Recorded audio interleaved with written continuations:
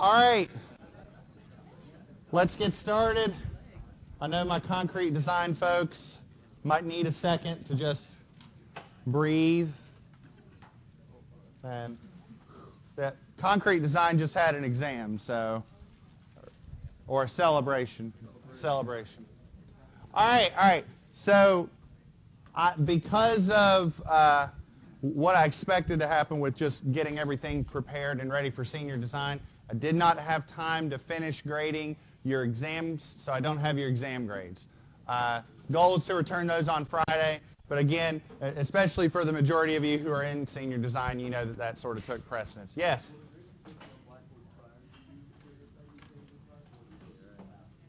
Usually I turn them on like as I'm giving them out. So, but I will say this, because we have so many people in steel design, there's a good chance that I might start handing the exams out in concrete design, and maybe even some in senior design if everybody's there, just to make that go faster. Because otherwise, I'll be sitting here all day, running, and that's not very efficient.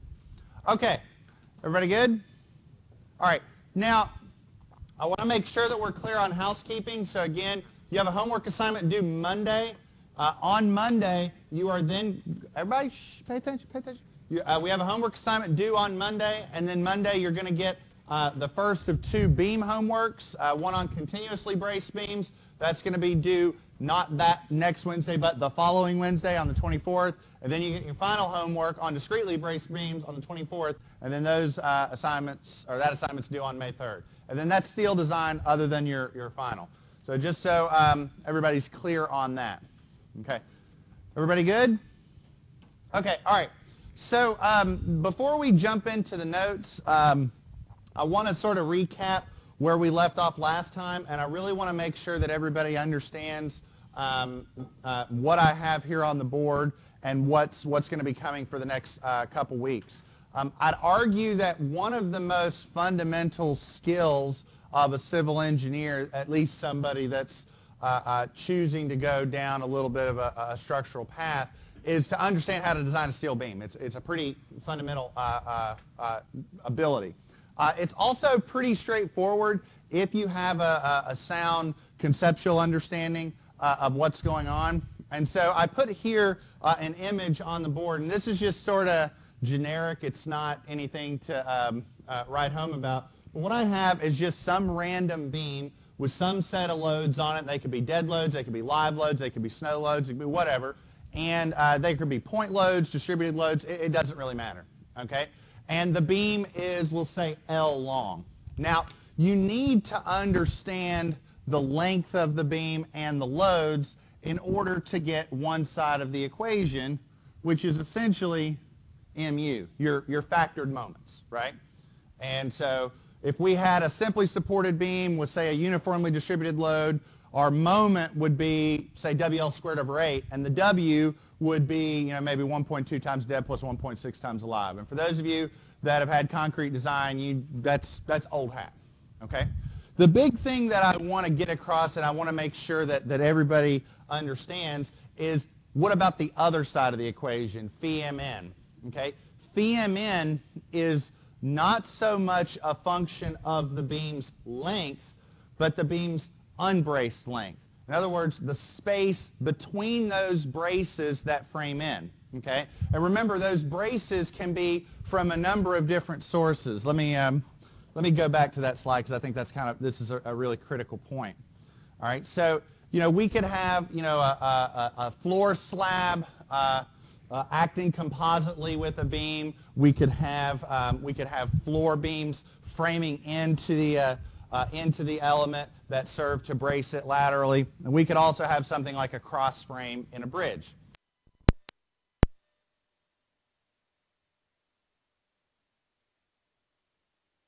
Brace lengths, and I just put 4 on there. You could have 100 on them. It doesn't really matter.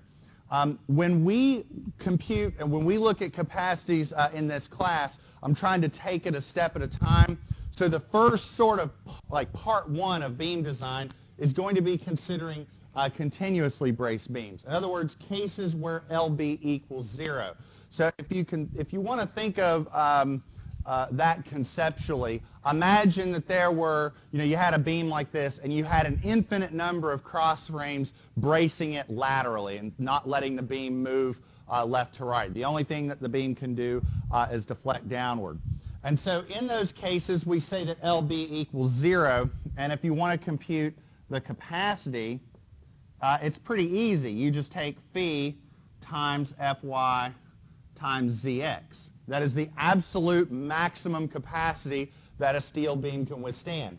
And that is always the case. And I want that also to be very crystal clear. And we'll hammer that in quite a bit over the next few lectures. But the long and short is, I don't care what's going on, whether the beam's going to buckle or not buckle or what have you, the absolute maximum capacity of a beam is its plastic moment capacity, Fy times Zx. And that'll always be the case. Now, for discretely braced beams generally can have capacities smaller than that. And that's about, I think, the most accurate way I can state it right now without getting too far down the rabbit hole in terms of the math and what have you. So for now, what I'll say is this. I'll say that phi mn is just something that we're going to figure out later. But that'll be something we take care of down the line. So for now, we're going to be handling cases where the capacity is pretty straightforward. Later on, we'll get a little more refined. So does everybody kind of have an idea of where this is headed, from beginning to end? Any questions? Okay. So the big thing to take away is making sure that everybody has a clear understanding of the difference between how long a beam is and what a beam's LB is. LB is the distance between those bracing elements that if the beam is going this way from, let's say, the whiteboard to the back of the room, if the beam is going this way, the lateral bracing elements come in perpendicular and prevent it from moving left to right. And so the LB is the distance between those elements. Okay. All right, so going back to the spec, again, we're going to be having 3 different chapters that we're ultimately going to be looking at. When I say looking at, I mean it's not like, once you understand how to compute the capacity of a regular old everyday steel beam, it's not like you're going to be staring at the spec, but there are some provisions in there you need to be made aware of. So we're going to be looking at 3 separate chapters, the chapter on bending, the chapter on shear, and the chapter on deflections or serviceability. So that's chapter F, chapter G, and chapter L. As for shears, moments, and deflections, again, there's that 3-208. That's the guide in the manual that will tell you what the shears, moments, and deflections are for very basic loading scenarios. So I think everybody in here should have a pretty good idea of, first off, how to derive these, but second, how to use them. Especially if you've had concrete design, we use those pretty extensively in there. I spoke about local buckling a little bit last time. I'm actually going to sort of gloss over it a bit now because we're going to have an example today where if that is a little confusing, the example today will definitely illuminate what's going on. Okay, so part 1, we're going to be talking about continuously braced beams. Okay, so for a beam that's continuously braced, its capacity is MP. It's plastic moment capacity. So MP is just Fy times Zx, that's your plastic section modulus, and phi is 0.9. For bending, phi is always going to be 0.9. And that's a sharp difference between what you do in concrete design. Remember, in concrete design, if you have a beam that's, you have a section under bending, it's like, what is phi? Well, it depends. Remember, you had to compute the strain in the reinforcement steel and then figure out, well, if that strain was bigger than 0.005, that meant your phi was 0.9, but if not, you had that transition region. For those of you that are in concrete now, you know exactly what I'm talking about. If it's been a while for you, I know that's probably, tugging at the old memory banks a bit. But fortunately for steel, phi values are pretty easy. They're just lookups. So phi is always going to be 0.9 for bending. So our capacity is phi Fy Zx. Now just so, I know we're getting to basics here, but I just want to make sure everybody's clear on this. Your yield stress, when you look up a yield stress, the units are typically KSI, 50 KSI, 70 KSI, 36 KSI, what have you. And a plastic section modulus is typically, when you look that up or when you compute it, it's usually in something like cubic inches. You know, Zx is 500 inches to the third. So if you just take Fy times Zx, you get a moment that's in inch kips, okay? And typically that's a little different from your analysis, which is in foot kips. So just make sure that you're handling your units appropriately. Okay.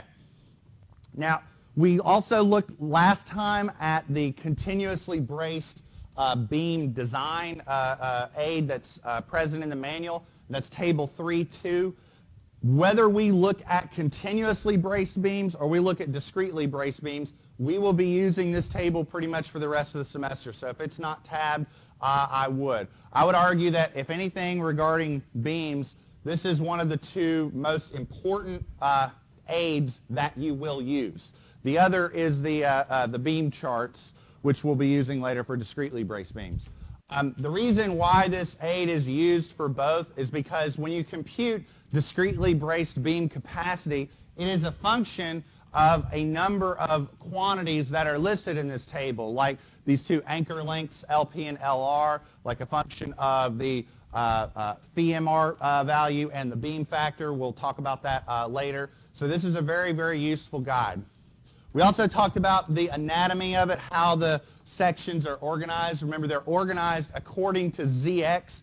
Be careful when you're using this because there is a similar table for Zy, and it looks like exactly the same. So just make sure that you're looking at the Zx table. The Zx table is if the beam is being bent about its major axis, which is typically how you would want a beam to be bent. So what I mean by that is if I'm walking along a beam, I'm walking along the beam such that my feet are on top of the flange, right?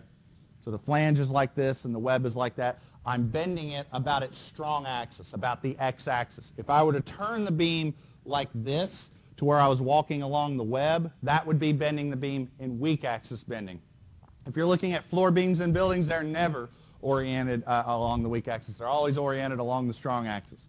The only time you'd ever really care about weak axis bending is if you were looking at a column, let's say in a building, you were looking at wind, like wind hitting the building. Wind doesn't care which way the building's face. It's going to blow whichever way it's going to blow. So that's when you would actually care about weak axis bending. But for our purposes, you want to restrict that to Zx. Okay, sound good? And remember, they're organized according to Zx, and they're listed in groups. The top section is always the bolded section in those groups because it's the one within that group that has the largest Zx value, and it is the lightest. So if you look at these sections here on the slide, of this group of, I don't know, something like 8 sections, the W33 by 130 is the one that is the lightest. Okay, so you might only need a Zx of like 430, but you're going to pick that one because it's the lightest. Okay, sound good? All right.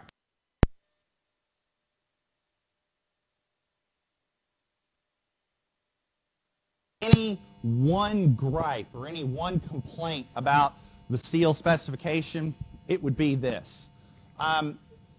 Moments are covered in Chapter F, shears are covered in Chapter G, deflections are covered in Chapter L. Everybody turn to this. I think this is kind of important. Turn to Chapter L, so 16.1-165. I want y'all to see this. Because I know everybody brought their AISC 15th edition steel construction manual to class, right? Hey, how's it going? How's it going? High five.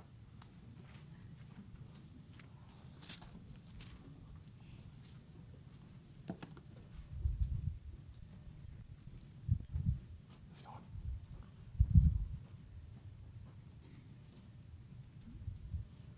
Oh man, how's it going? Hey, you go away. I'm looking at you. Because you don't have your AISC 15th edition steel construction. Well, no, but what if he was back there? You might have an y'all might bring your manual. All right. This is one section in the spec that's actually kind of strange, I think. If you go to Chapter F or Chapter G, it tells you very explicitly, here is the capacity of the beam. Here is how strong the beam is, and so on and so forth. But this is literally all the spec says in terms of deflections. Deflections in structural members and structural systems shall be limited so they don't impair the serviceability of the structure. Great. That's a lot of help. Right? That's literally all the spec says. And it's sort of a different philosophy from concrete design. And so this is really sort of the one thing I wish that would sort of get codified. And it's just something that's evolved over years and years and years of spec development. And so let me explain. If you open up the concrete spec, if you open up ACI 318, it very explicitly tells you what the deflection limits are. It says if you have a floor beam that is connected to elements that are likely to be damaged, your deflection is limited to this. And it'll say something like L over 480. And so it tells you as the engineer, here's what I'm looking at, here's my limit. And that's it. Okay? But steel design doesn't really do that. They actually leave it open. They don't list a specific limit in the spec. Okay? And the reason why they're doing that, it's just sort of a different philosophy, is the steel industry basically says, well, they're giving the engineer the freedom to figure out with the client what the deflection limit should be. Okay? So it's not something that's set in stone. The idea is that that might change from project to project. So if you open up the steel manual looking for a limit on deflection, you won't find one. Okay? It just says the deflection should be limited so they don't impair the serviceability of the structure. So it's a little bit open-ended. Now, there is one thing that is true or is something that should be keyed in, and that's the word serviceability. Okay? It does say that deflection should not be shouldn't impair the serviceability of the structure. Now, serviceability is a different consideration than strength. Okay? The reason why we take our dead loads and live loads and factor them, the reason why we take the dead load and multiply it by 1.2, and we take the live load and we multiply it by 1.6, is because when we're doing those checks, we're talking about structural safety. We're saying that, like, if we violate this limit, the building is going down. You know, if your grandma is driving over that bridge and we start violating that limit, your grandma is going to be in the river. And we don't want grandma in the river. So we take the dead loads and we up them 20%, and the live loads we up them 60%, so that the structural safety is maintained. But serviceability is a different check altogether. Serviceability is just trying to understand the overall day-to-day performance. If a beam deflects too much, like if it bends too much, yeah, it sucks, but it doesn't mean the building's falling down. Okay, it's not the same story. So the big thing to keep in mind is that when you're doing deflection checks, you use service loads. And what does that mean? You don't factor. You don't apply 1.2 and 1.6. You just add the loads up. Okay? For those of you in concrete design, we just did that. So you all just got a first-hand experience of that not 10 minutes ago, because that's what was on the exam. Okay. Sound good? All right. Now, just because there aren't codified limits in the spec doesn't mean that you as engineers are completely, without guidance. Okay? And I'm going to get a little bit on my soapbox. There's something I should mention. You are students. As students, you have access to getting an AISC student membership, and it's free. Okay? And as a student, you can get, if you're an AISC member, you can actually download these steel design guides for free. Okay? And that might not seem like something that is all that important to you right now, but if you graduate and you go into a field where you're doing steel design, to give you, like, I don't know how much each of these guides cost, but if you had to buy all of them, they're pretty expensive. I mean, because there's something like 20 or 30 of them. There's all sorts of different design guides, and each of these guides cover a specific topic in steel design that's known to be kind of challenging.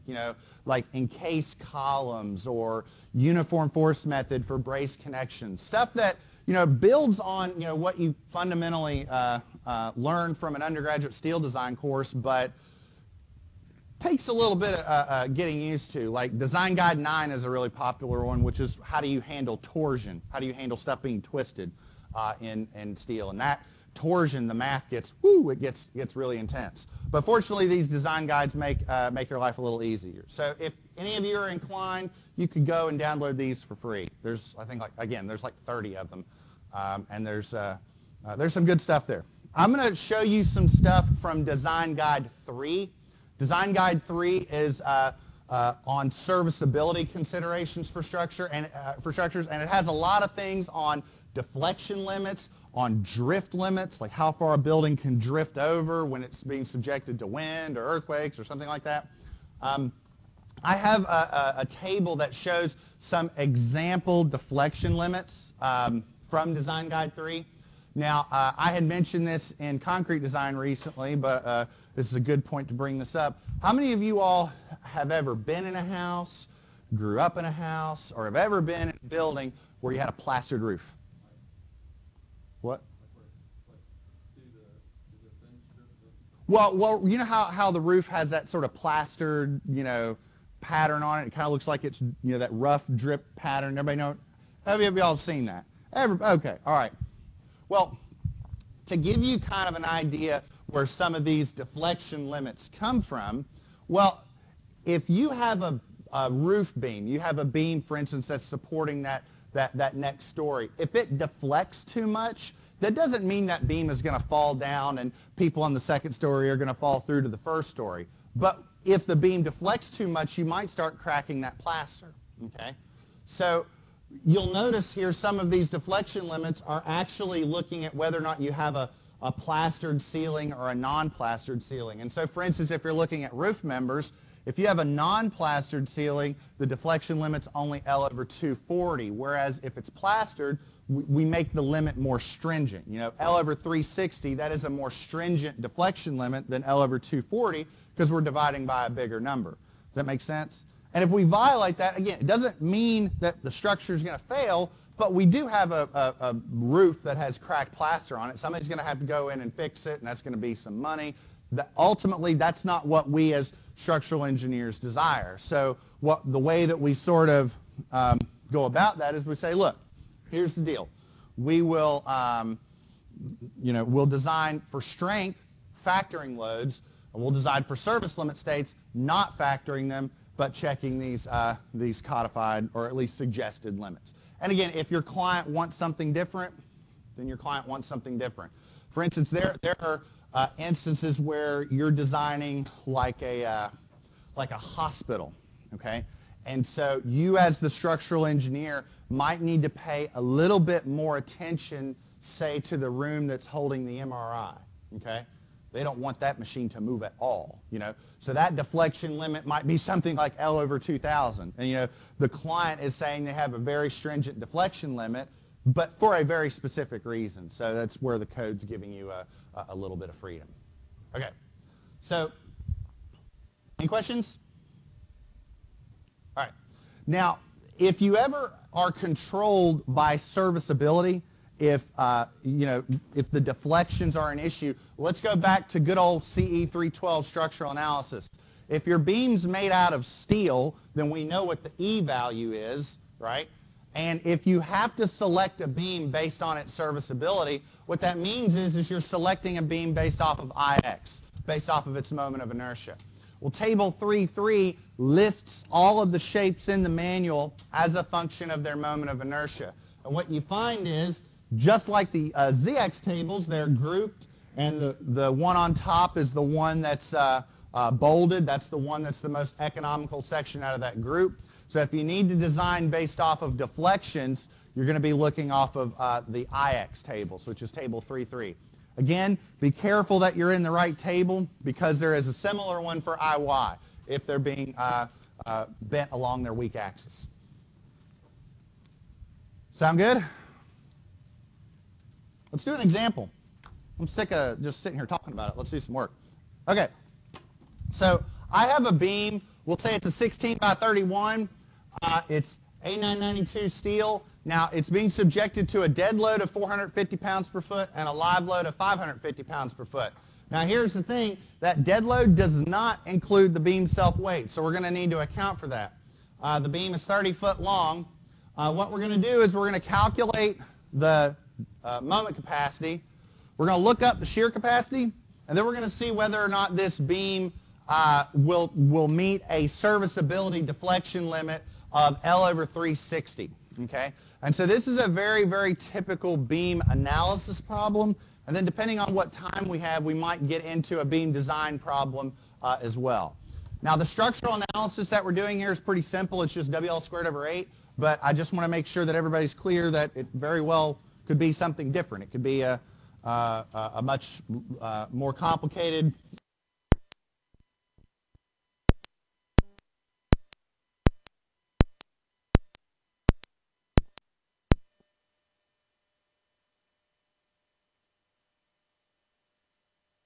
It's beeping at me.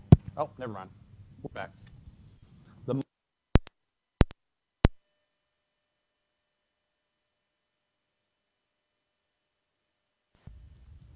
Okay, so W is 16 by 31. I want to look up some properties for this 16 by 31 just so we're speaking the same language.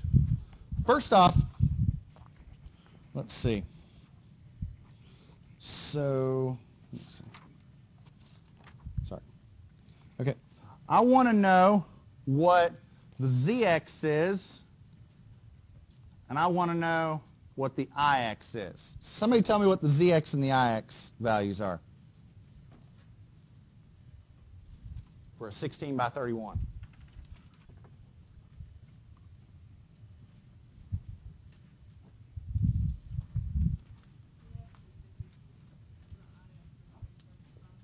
Okay, so 375, and I heard 54. Now let's make sure we get the units on that. What's the ZX? Inches cubed, and this is there to the 4th. There we go. All right. Another thing that I'm going to ask you all to go ahead and tell me is the BF over 2TF and the H over TW. I'm not going to use it right now. We'll use it at the very end, but somebody tell me what we're getting here. Somebody else.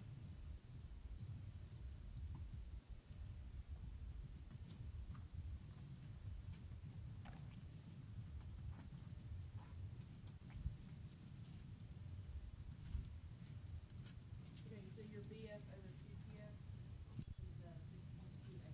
is 6.28. Now, what are the units on that? There are none. Yeah, it's unitless. Okay, somebody else, the H over TW, making sure y'all are paying attention. Say it again. 51.6. Okay. Typically what you'll find is that your H over, or your sections that are beams are deeper, so it's not that surprising that your H over TWs are a little bit bigger than they were for columns. Okay. Okay. First thing we're going to do is the structural analysis. So ultimately what we have is a beam that's being loaded, like this. This is essentially our structural analysis model. So if you can't do this, then I failed as a professor, okay? Now, remind me, what are the dead loads? Did I miss something? What are the dead loads and live loads on this beam?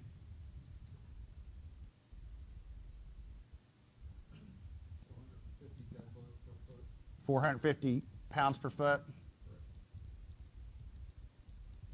And the live load. There we go. Now, what was the thing about that dead load? What did it say? It said it wasn't including the beam self-weight. So without doing any math, what is the beam self-weight? It's 31 pounds per foot. Why is it 31 pounds per foot? Because it's a W16 by 31, okay? So I tend to refer to that as W sub naught, and that is 31 pounds per foot. So therefore, W sub U is 1.2 times W naught plus W sub dead plus 1.6 WL. So 1.2 times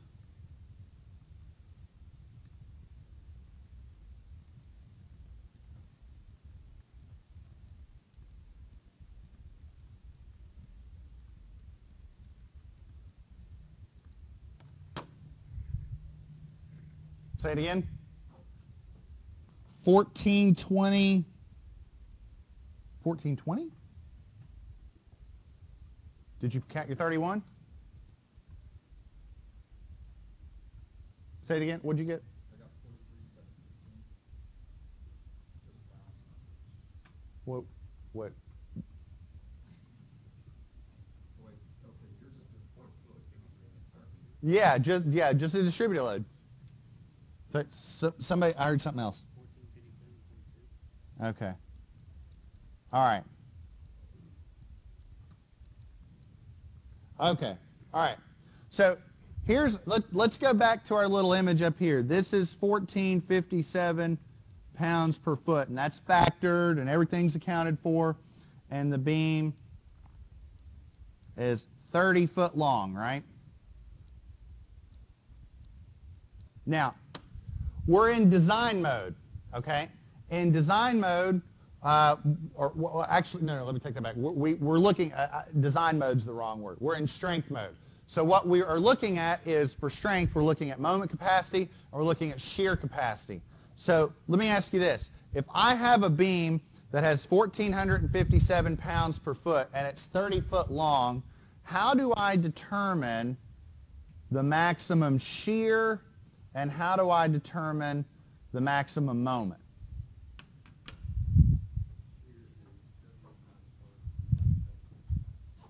Well, hold on.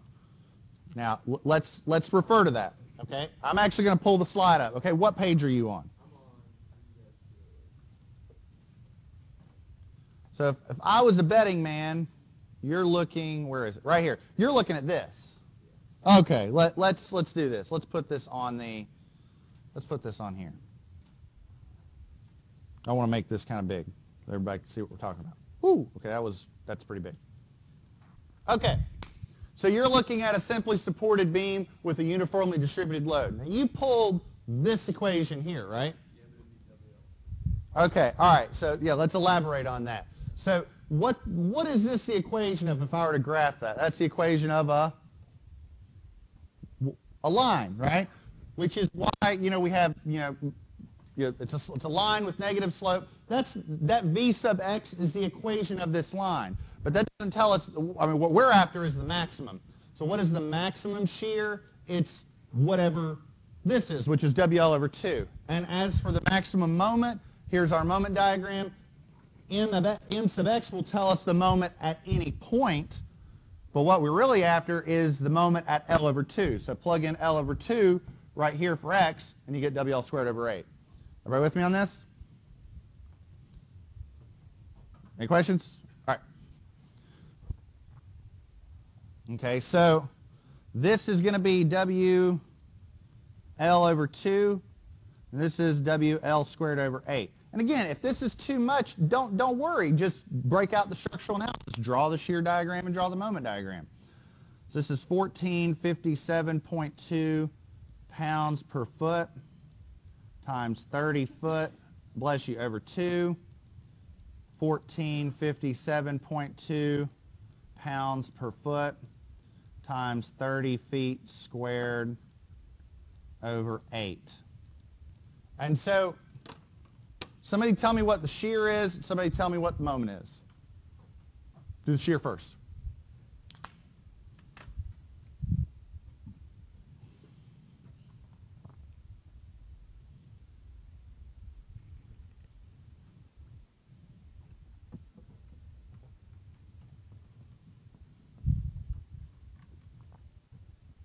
Your shear's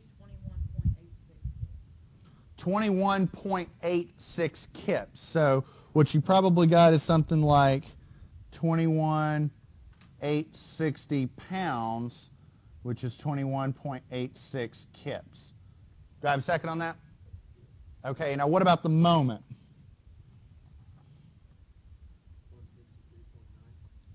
163.9 what? Okay, so that's 163,900 foot-pounds, which is 163.9 foot kips. Is everybody okay with that? Do I have a second? Okay. Okay, so that's the structural analysis. Now, and again, what we're ultimately after is the demand. You know, I have here the moment, but it could be the moment and shear, what have you. That's the demand. Now let's look at the capacity. We have a continuously braced beam in this example, so LB is 0, so our capacity is phi Fy Zx. Now we're going to go ahead and chug it out, and then we'll compare it against what's in the table. So let's look at capacity.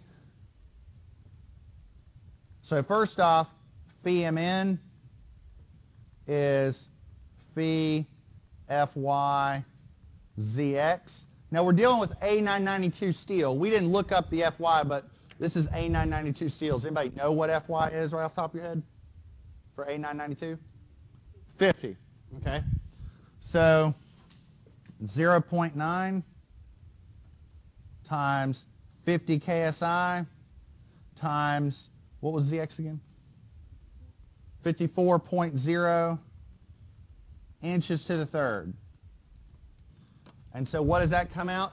First off, what are the units going to be if I just straight multiply that product out? Inch kip. So tell me what that value is.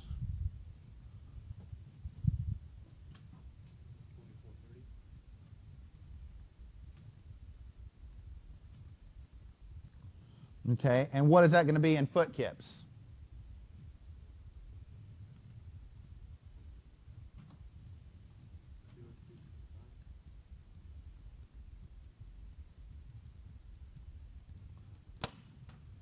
Do I have a second on that? All right. So just to make sure that we're comparing apples to apples, we have MU is 163.9 foot kips, and we have phi Mn is 202.5 foot kips. Tell me what do you get from those two values? What do you interpret? We're good. Yeah, the capacity is much larger than the applied moment, so we're good. Now, 202.5. Is that what's listed in table 3.2? Now let's do that. Let's go to table 3.2 and let's see if we can find this section. Now, just so you're aware, this may or may not be a bolded line. It's okay if it's not.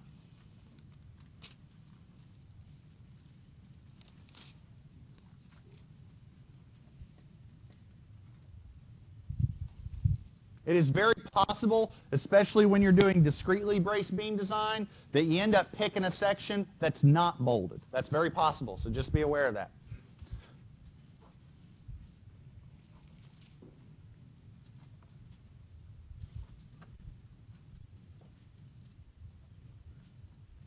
So table 3.2 says that phi MPX is what? 203 foot kips. So that at the very least validates what we just computed. But while we're at it, I want you to tell me for that section, what is this value?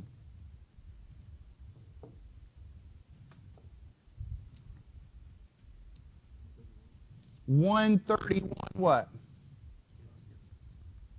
Does everybody see that?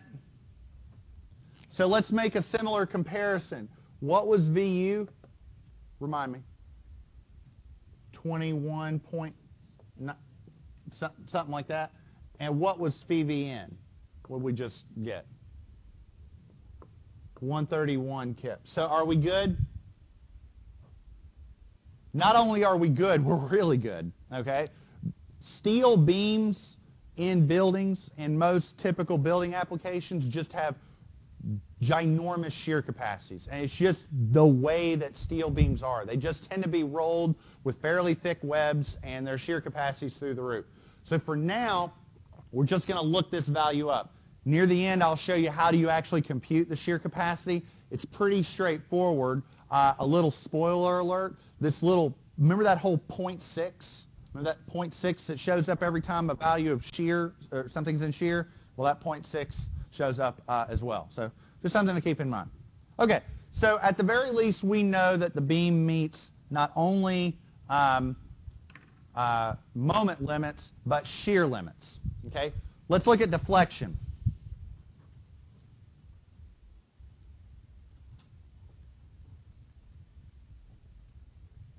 Now I'm going to do this like I would a typical problem from CE 312, from good old structural analysis. All right? So we have a live load of 0.55 kips per foot. We have a beam that's 30 foot long. We have an E value of what?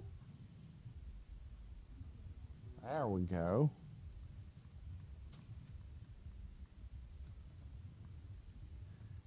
And then we have a moment of inertia of, remind me, what was that value?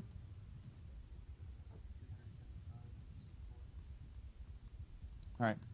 Now, if you're in concrete design, you're not allowed to answer my next question. Well, actually, my next couple questions. What is the formula for deflection? And again, if you're in concrete design, you don't get to answer.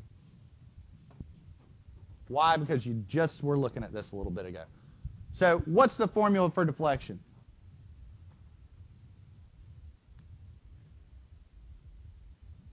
Well, you have a manual in front. You can look it up. 5WL to the 4th over 3 before. Oh, Miss Smith, Mrs. Smith, you're getting the next question. Oh, yeah, you will. I believe in you.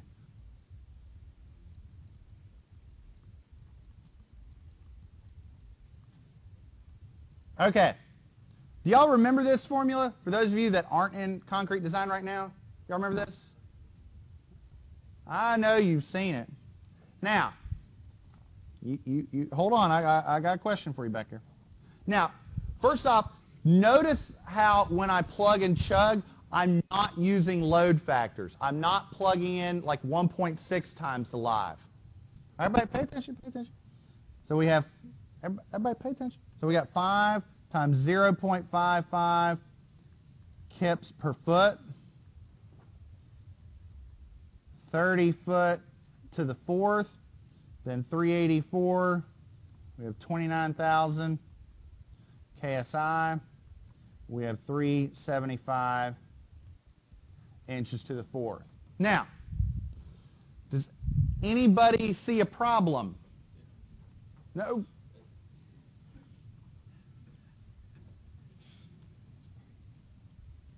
I don't think she heard you though, so we'll see. I know. I'm asking you, how do you fix it? There's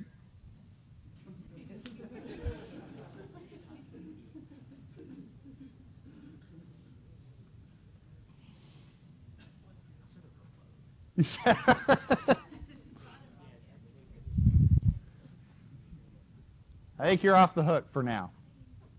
For now. We have some differential equations later. I'll ask some questions on that for everybody.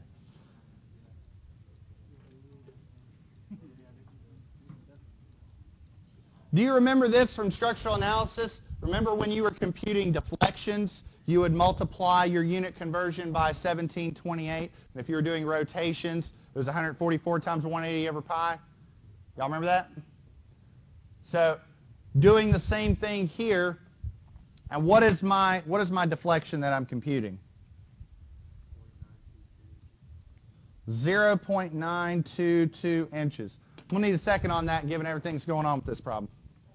All right. Now that is our live load deflection. We need to determine what is our maximum deflection. Now the maximum deflection for this problem is stated as L over 360. And so by and large, this is going to be something from here on out that is stated at the onset of the problem. In other words, the client is telling you this is the limit on deflection. Okay? So the deflection limit is going to be 30 over 360. But in order to compare apples to apples, what should I do to this? There we go. And so what does this come out to be? 30 times 12 is 360. Divided by 360 is 1 inch. So are we good? Yeah, the beam is only deflecting 0.922. So its deflection, that it's experiencing is 0.922. And its maximum deflection is 1 inch. Yes?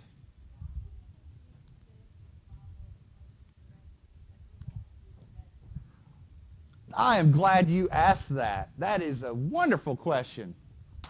So, the question was, why can you compute the live load deflection directly in here, but not in concrete? If you remember from concrete design, you can't compute the dead or the live load deflection directly. You have to compute the dead plus the live, and then the dead, and then take the difference. So why can you do this in here but not in concrete design? There's a very simple answer. Steel beams don't crack. If you remember, more load causes more load causes more cracking in a reinforced concrete beam. So you can't compute that live load deflection directly. You have to compute the effect of the dead load and the effect of the dead plus the live and take the difference. But steel beams don't experience that. Steel is a very linear material. So we can just compute the live load deflection directly because we don't have that cracking phenomenon that we have to deal with. So yeah. Deflections are a lot easier in here than they are in concrete. They were a to-do in concrete. In here, they're just plug and chug. Yes? Why are we not worried about the dead load deflection? All right. Now, that's another good question. Why? Hold on. Y'all need to pay attention. He asked, why are we not worried about the dead load? There's a simple answer. We can get around that. Okay? The simplest way of getting around dead load deflection in steel is to engage in a process called cambering. Bless you. So here's how cambering works.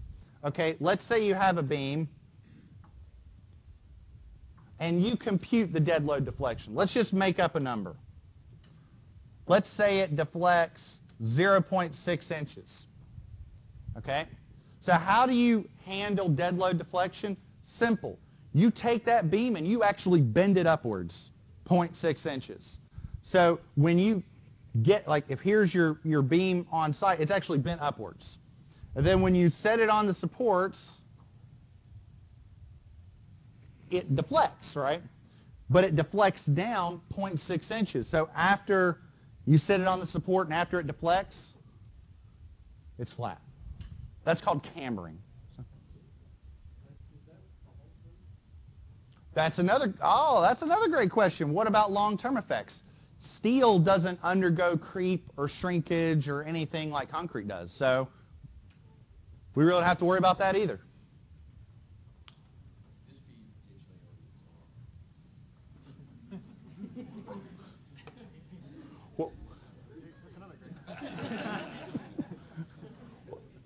What is this?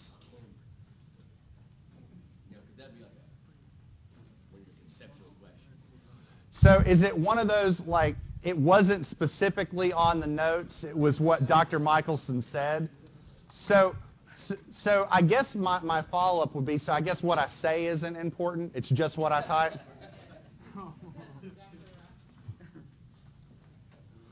Oh, you all just wait for this file. Yes, it could very well be on the exam. Hold on, we got a couple minutes. Oh. What was that question again? What about slenderness? Wonderful question. We're going to address that question next time. We ran out of time. That's all I got.